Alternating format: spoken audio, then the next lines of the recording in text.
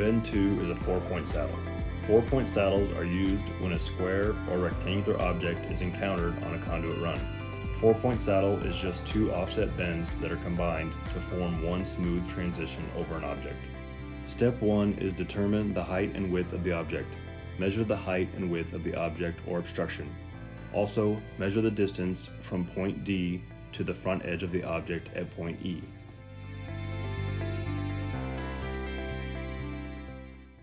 The object is 3.5 inches high and 12 inches wide. The object is 28 inches from point D. Step 2 is determine the angles and perform the calculations. 4-point saddles are made in the same way as offset bends, except that the 2 offsets are needed to complete the bend. Although you can use a variety of angles, be aware that 30-degree bends tend to work best. We will use 30-degree bends for the 4-point saddle. Calculate shrink using the offset formula chart or the offset bending guide sticker on the ideal bender handle.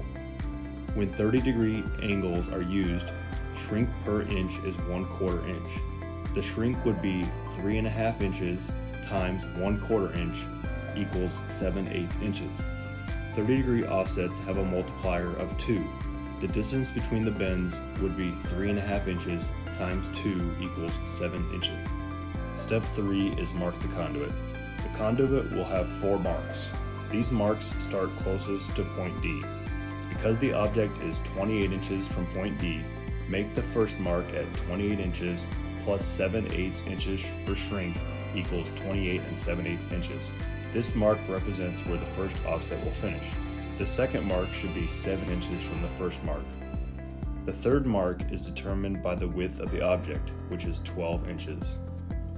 The third mark should be 12 inches from the first mark.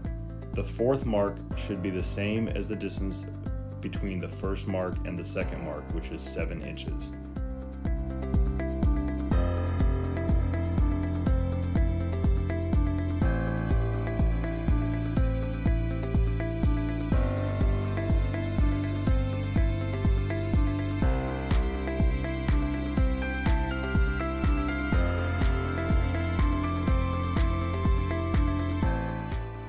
Step 4 is make the first bend. When making the bends for a 4-point saddle, make sure that the conduit bender foot press is facing away from the center of the 4-point saddle. The first bend is made at the first mark. Place the arrow on the conduit bender on the mark and make a 30-degree bend. Make this first bend on the floor. You can look at the bender head to see if you are at 30 degrees. Otherwise, if you are using the correct bender, you can put a level on the handle. If the bender handle is straight up and down, you know that you have a 30-degree bend.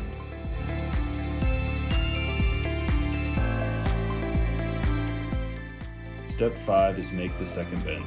The second bend is made by picking up the conduit and the bender and turning them upside down with the bender handle placed on the floor.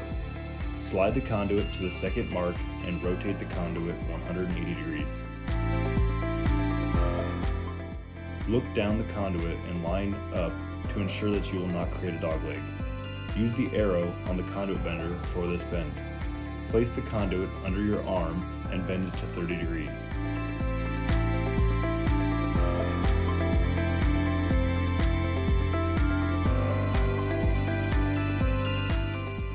You can check to make sure that both bends are bent to the same degree by putting a level on the offset.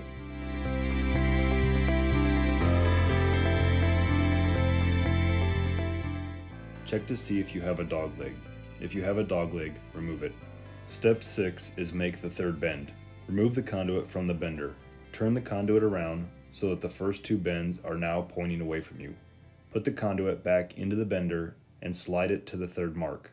Look down the conduit and line up to ensure that you will not create a dogleg. Apply pressure close to the conduit bender to ensure that the conduit is bent at the conduit bender and not further down the conduit.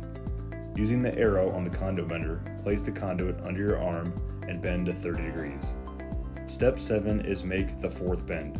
Leave the conduit in the bender. Slide it to the fourth mark. Rotate the conduit 180 degrees and align the conduit with the other bends to ensure a straight bend.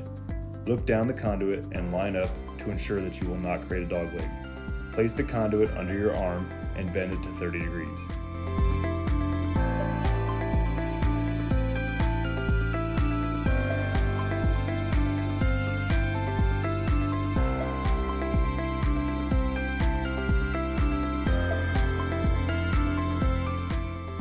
Measure from point D to point H. It is 54 inches. Mark conduit at 54 inches.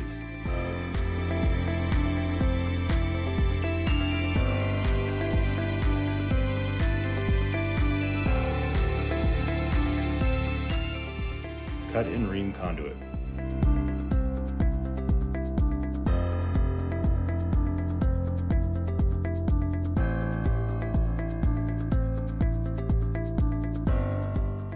Place conduit on conduit board and put conduit coupling on.